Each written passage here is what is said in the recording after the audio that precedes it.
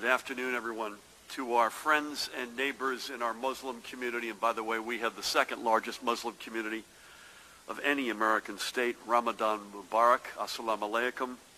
We wish you a blessed, holy, and reflective month of Ramadan. Also, before we begin, I want to give everybody a huge thank you to all the folks who joined us last night for Jersey. What a tremendous night.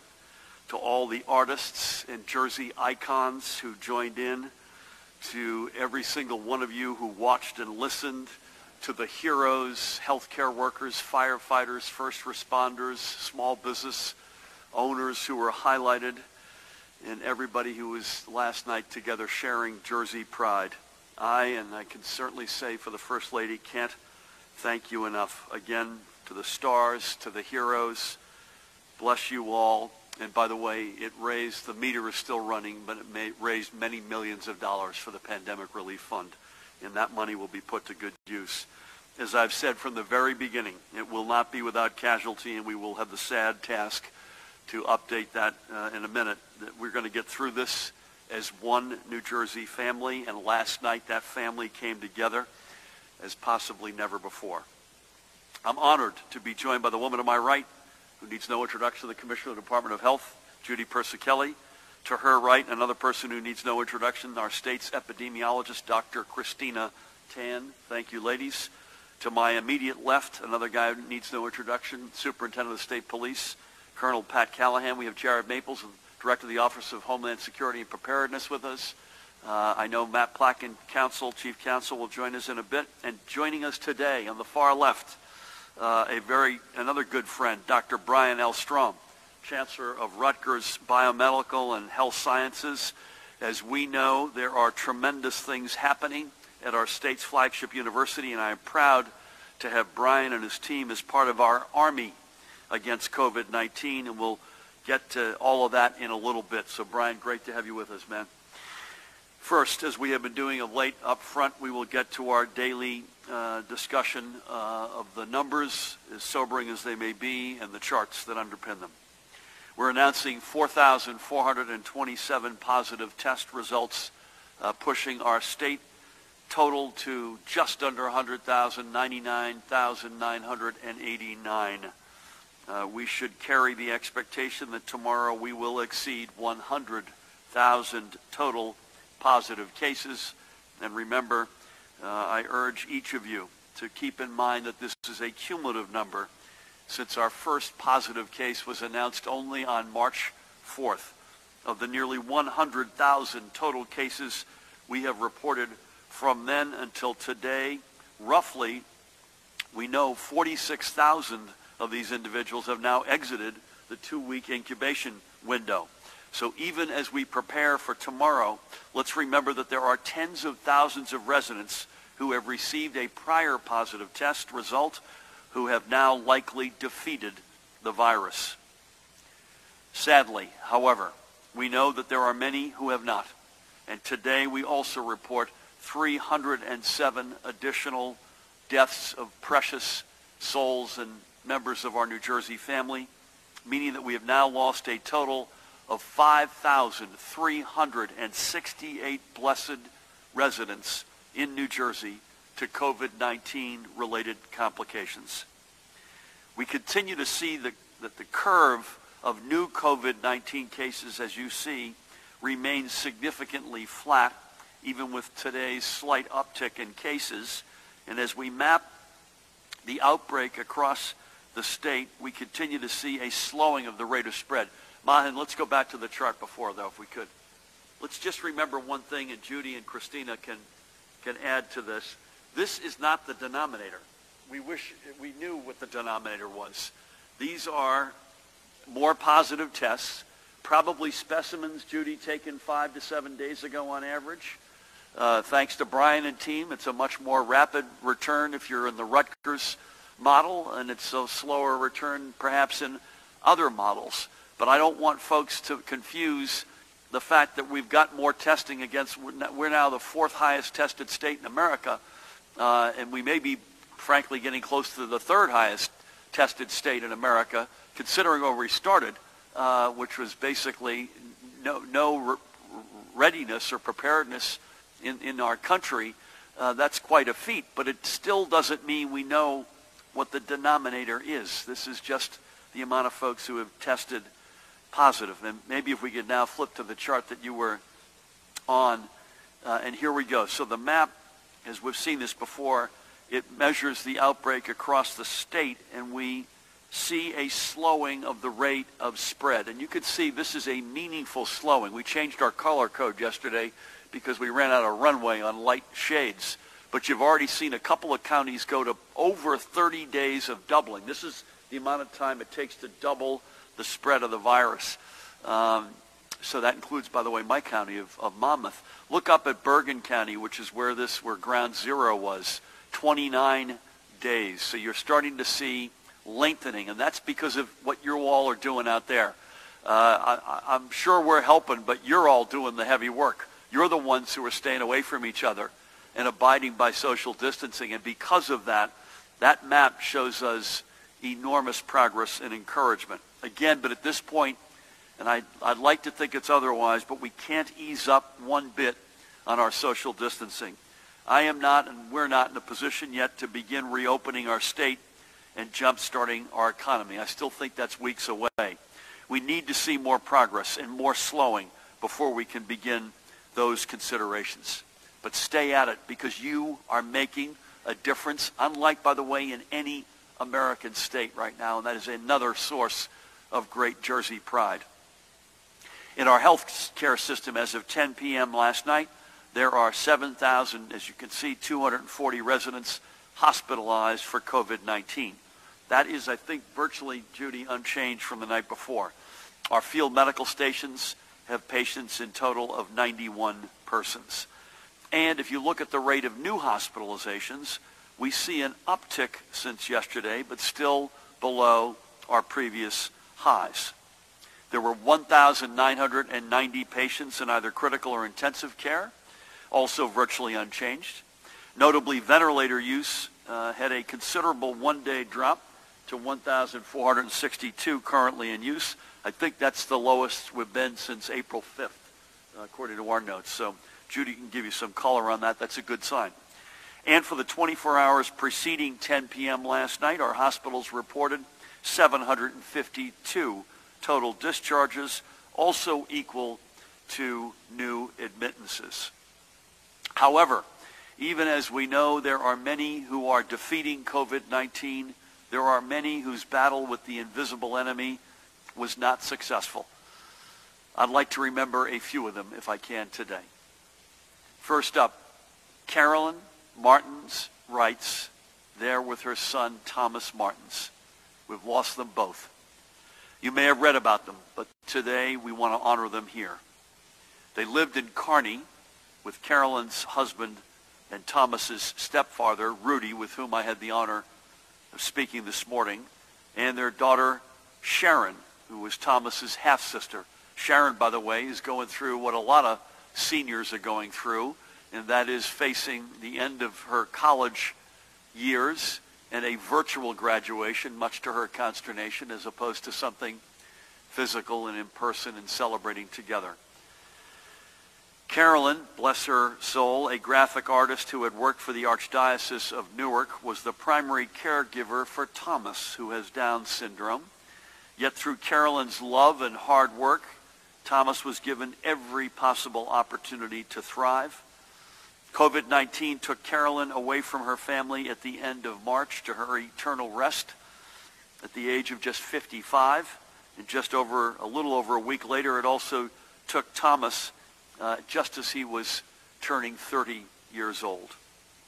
Rudy called Carolyn, and I'll quote Rudy, her husband, one of the smartest, kindest, gentlest people, and these traits are what helped her give Thomas such a tremendous life too. And Thomas is remembered fondly by so many.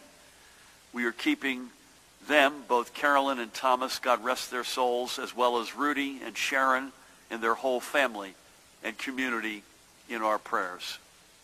Gut heartbreaking right there. Dave Clark, there he is, was a firefighter with the Bayhead Fire Company, where he filled any role that needed to be filled, from chief engineer, looking after the mechanical performance of the company's vehicles, to safety officer. He was a truck driver professionally and took a special interest in following the changes being made in fire truck and emergency equipment designs and builds. He was just 47 years old. And by the way, not just Dave, but his family. This family believes in service to the Bayhead community. Dave's wife, Lisa, who's with him there and with whom I just had the honor of speaking, serves with the Bayhead Fire Police. And son, Zach, is a probationary firefighter and is set to become a full firefighter this month. And I know Dad is looking down with pride. Dave also leaves behind his daughter, and I had a quick word with her as well, bless her, Michaela. Bayhead lost one of its bravest. To Dave, we thank you for your service, and to the entire Clark family, we are with you in prayer and mourning. God bless you all. Pat will know this guy, Rick Vanderklok, 71 years old, of Wayne. Rabbi Kirshner, by the way, of Temple Emmanuel, raised this with me yesterday. Rick grew up, look at that guy, man. Talk about the prototypical New Jersey State Trooper, huh? Looks like he's cut out of granite. Rick grew up in Midland Park in Bergen County and was a member of the 85th class of the New Jersey Police Academy in 1971.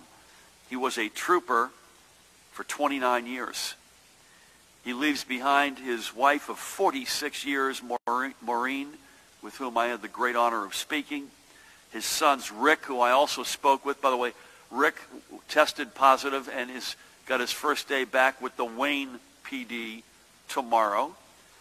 His other son, David, who I have not yet spoken with but tried, he retired recently from the West Caldwell Police Department. And by the way, the apple doesn't fall too far from the tree. I mentioned that Rick Sr. grew up in Midland Park, and I believe it's accurate to say that his dad was the police chief in Midland Park. So you talk about a law enforcement families. But God bless Maureen, Rick, David, and their families, including Rick's grandchildren, Julia, Jason, Ava, and Jake, along with his brother Robert and sister Joy and their families. May Rick's memory bring them comfort at this difficult time, and may they also bring them happiness in the times to come. God bless them all, and God bless you, Rick. 4, in fact, more lives among a total of 5,368, which are all worth remembering, and believe me, all of us would like to speak to each and every one of those, and maybe at some point down the road, when the dust settles on this awful thing, we'll be able to do that. To every family who's lost a loved one, our entire state stands with you in support as the great and diverse family we are. Now moving forward. Today with Brian here, I am pleased to announce that because of the new saliva-based training which Rutgers University has developed, next week we will begin testing all residents and staff at each of our 5 state developmental centers. This is a total of more than 5,500 tests, more than 1,200 residents, and in excess of 4,300 members of staff. These are among our most vulnerable residents, and the women and men who provide care for them daily are among our most essential workers. They are dedicated employees who are showing up 24/7 to help care for the adults with intellectual and developmental disabilities who call, by the way, our centers their home. These doctors, nurses, direct care staff, food service providers, housekeeping staff, and many others are doing an extraordinary job and are making a difference in the lives of so many who have no other place to turn, by the way. And our residents, many of whom have called these centers home, literally, Judy, for decades, have faced many challenges in this difficult time, including not being able to visit with family or enjoy their regular outings in the community. Sadly, we have seen this virus in all of our centers, and we owe our residents and staff our best, and testing will help us best serve them. And we are working to expand testing to other state workers and the individuals we serve. These tests would not have been as quickly administered if not for the testing system created by Brian's team at Rutgers University. And it should be noted, this testing system is already going into wide use by our state's largest healthcare systems, at the PBA-sponsored first responder test sites, and soon at many other places statewide. And as I have noted many times, having a robust and greatly expanded testing program in place is vital to our being able to begin to reopen responsibly our state. I said it on Monday, I still believe it today on Thursday, that we need to at least roughly double our testing capacity as a minimal benchmark. Testing will be the starting point, and Judy and Christina have forgotten more about this than I'll ever know, for any contact tracing program that we'll be able to implement, whether it be narrow and localized within our communities or broad-based in partnership with our neighboring states. Without testing, we will not be able to take the necessary steps to contain future cases and prevent them from becoming boomerang outbreaks. Remember again, sufficient, scaled, and rapid return testing, contact tracing, and then a plan for isolation and or quarantining. Those are the essential elements of the healthcare infrastructure that we're going to need before you have the confidence, and we could tell you that we've got the confidence to begin to reopen our state. And we're working as fast as we can, by the way, on all the above. So having an FDA-approved test that can provide us rapid results is critical. And through their saliva-based test system, Rutgers University is in position to help us get there.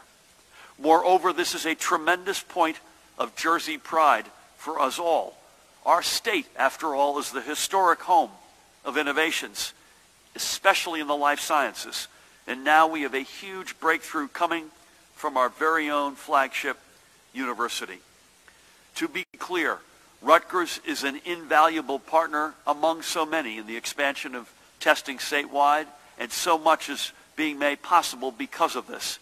And I look forward to this continued partnership. I know Brian will have more to say about this testing system after Judy's remarks, along with other advances being made on the banks of the old Raritan. But right now, to you and all at Rutgers, Brian, I say both thank you, and I look forward to the cooperation to come. And speaking of testing more generally, there are now 86 sites across the state providing COVID-19 testing, including some that are utilizing Rutgers tests. A complete list of the publicly run and community-based sites can be found on our information portal at covid-19.nj.gov/testing. And should you believe you need to be tested, your primary care practitioner can direct you to one of the privately run testing sites nearest to you. Switching gears, this morning the Department of Labor reported that an additional 140,000 New Jerseyans filed for unemployment last week, and that $1 billion in unemployment benefits have now been distributed since this emergency began a little more than a month ago. Since March 15th, more than 858,000 New Jerseyans have filed for unemployment benefits. Just to put that in context, folks, 1 year ago, that total number collecting unemployment was less than 10% of that, 84,000. 84,000 a year ago, 858,000 today. The department continues to do everything it can to streamline processes and ensure that all claims are handled quickly. For those of you trying to connect on the phone, we thank you for your continued patience. The department is still dealing with volumes that are, minimally stated, unprecedented. We urge you to go to our online hub again at covid19.nj.gov and search unemployment for answers and additional links to many of your questions regarding things like eligibility, benefits for self-employed workers, how to claim your weekly benefits, and much more. Regardless of when your claim is accepted, I've said this before and I want to repeat it again today, no one will be denied 1 penny of the benefit they deserve.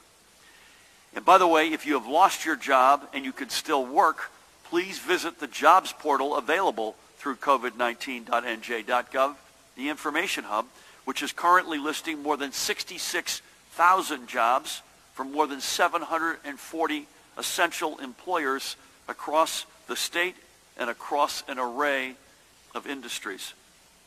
And a reminder that anyone who has left their job voluntarily or who refuses to work at their currently available job is not available, and not eligible, rather, for unemployment. Now, as we do every day, I'd like to acknowledge some of the really good things going on around our state, whether it be from our corporate citizens or just everyday New Jerseyans. The outpouring of community spirit and support has been critical to sustaining us through this emergency. One of our state's iconic businesses, AT&T and the AT&T Foundation, have partnered with the New Jersey Restaurant and Hospitality Association to provide meals from local restaurants to the healthcare professionals and support staff at our field medical stations in Secaucus and Edison. And AT&T has also stepped forward with critical financial support for the United Way of Essex and West Hudson so they can provide for those in our communities who need a helping hand. So to AT&T and the AT&T Foundation, New Jersey thanks you. I want to also give a shout out to New Jersey-based Premium Nature, and in particular to Shulam Iskowitz and Aaron Stefanski, who came through with a donation of 500 gallons of hand sanitizer to the New Jersey Office of Emergency Management, Pat. This product will soon find its way out of our warehouse into the front lines of our fight against COVID-19. Our dear friend and colleague, second from the left, State Police Chaplain Rabbi Abe Friedman, God bless you, Abe, was there at Division Headquarters in Trenton, and he was joined by your new Chief Chaplain, Reverend John Taylor of Trenton, right here, and State Police personnel to accept this donation and to give Premium Nature our thanks. And now from me and the Colonel, New Jersey, thanks you. And by the way, I'm very gratified to see social distancing going on in that picture, Judy. And once again, to everyone who joined us for Jersey last night, the stars, the first line responders, heroes, the healthcare worker heroes, to the small businesses who were profiled, and community leaders, also heroes, and everybody who played a part in that, as well as the Jersey takeover on HQ Trivia, thank you.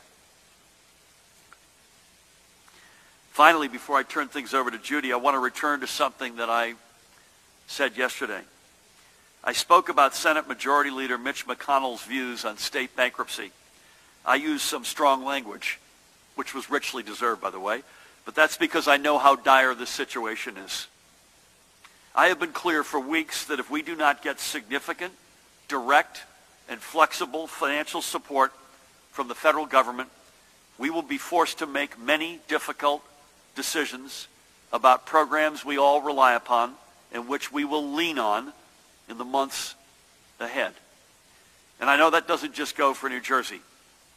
It also goes for many of our sister states, red and blue alike.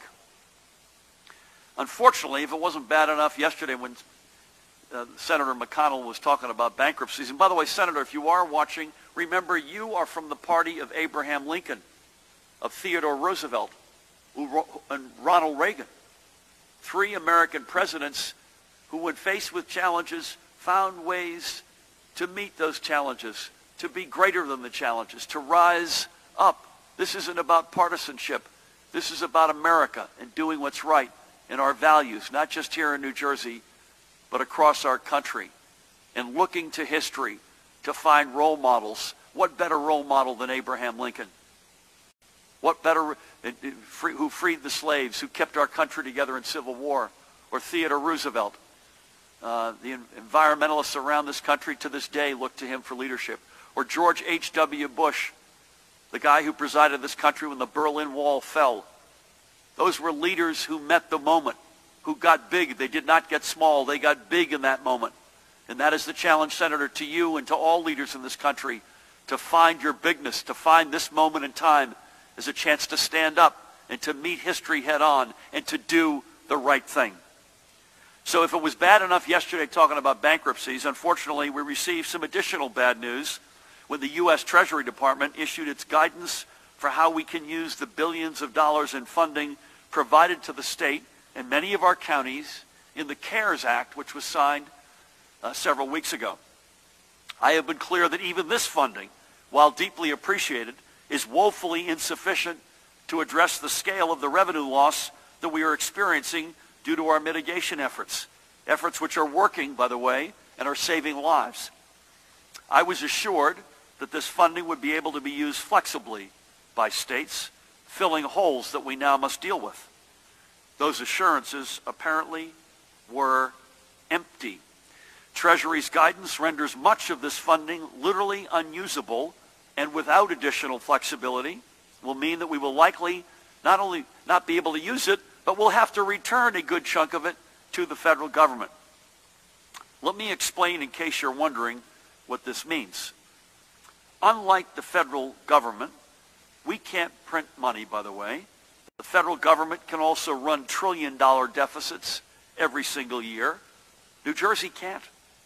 By the way, just like New Jersey's families, I might add, have to budget based on certain income and certain expenses. And for the past 2 years, we have done something unique for New Jersey. We actually put some money away for a rainy day. When we close our economy, as we have had to do to crack the back of this virus and to slow its spread and to save lives, that income goes away. If the federal government doesn't do its job and support New Jersey's families, we may not be able to keep our teachers, cops, firefighters, and paramedics employed. The very people who are on the front lines every day. And we'll have to send this money back to Washington. Sadly, the message from Washington to our first responders and to our educators and to others on the front lines is clear.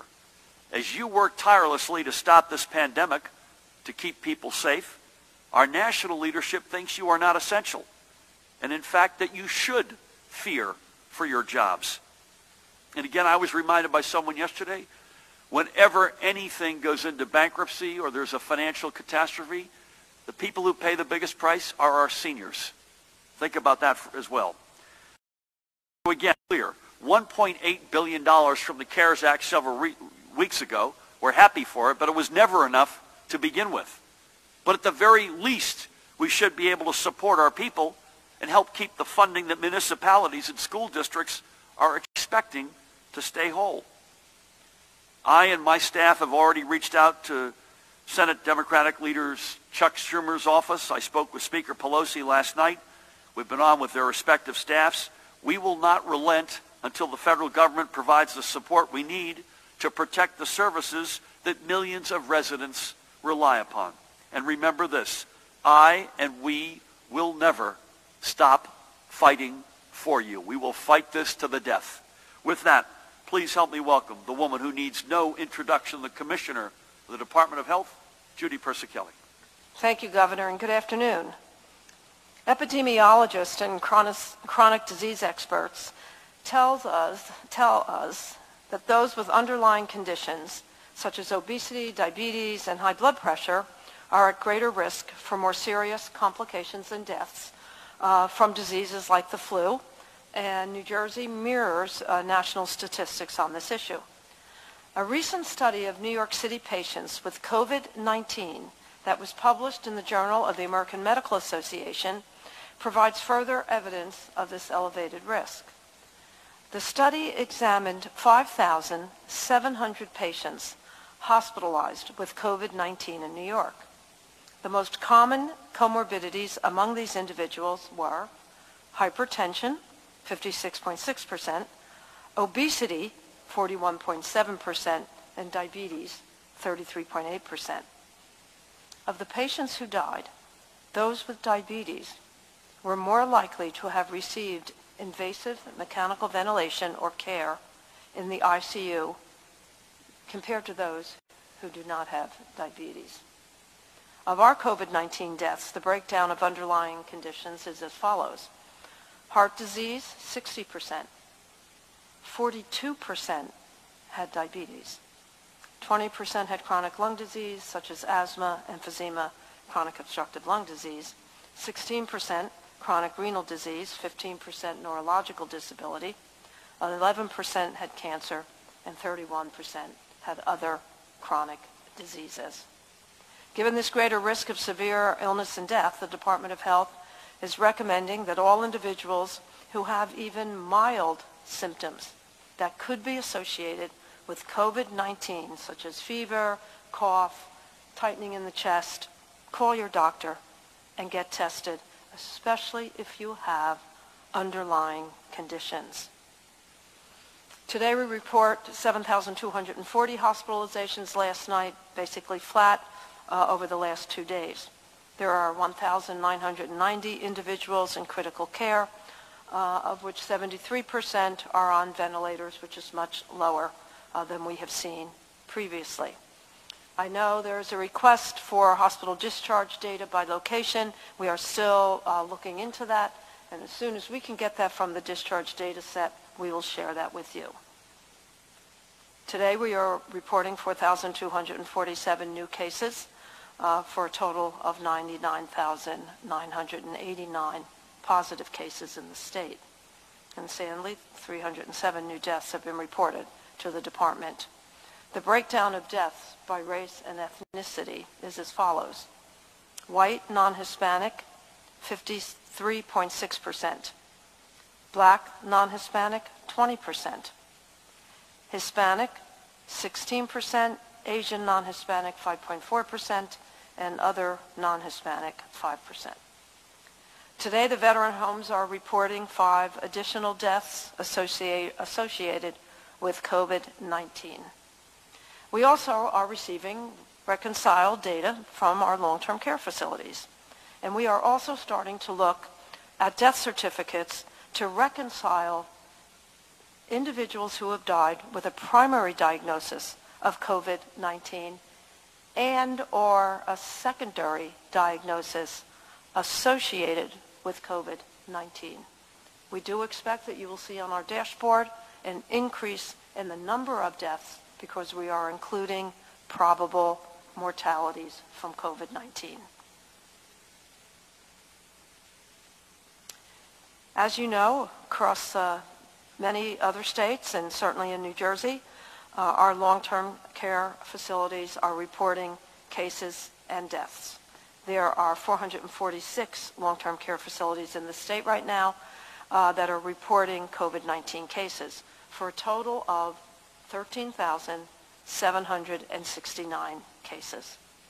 In collaboration with Cooper University Health System, we started yesterday testing 3,000 long-term care residents and staff at 16 long-term care facilities in the southern part of the state. Our goal is to contain the spread of COVID-19 among these facilities in the southern part of the state that is not experiencing as many cases compared to the northern regions and where we see a possibility to actually decrease the spread and save lives. In terms of lab reports, according to the data from this morning, of 7 labs sending us COVID-19 results, 179,717 individuals were tested, 79,558 are reported as positive for a positivity rate of 44.27%. So I want to mention our call center again for individuals looking for COVID-19 information. As you know, the state, working along with New Jersey Poison Information Center, established a dedicated coronavirus hotline in January, reachable at 1-800-962-1253. Since that time, trained health professionals have taken more than 25,000 calls.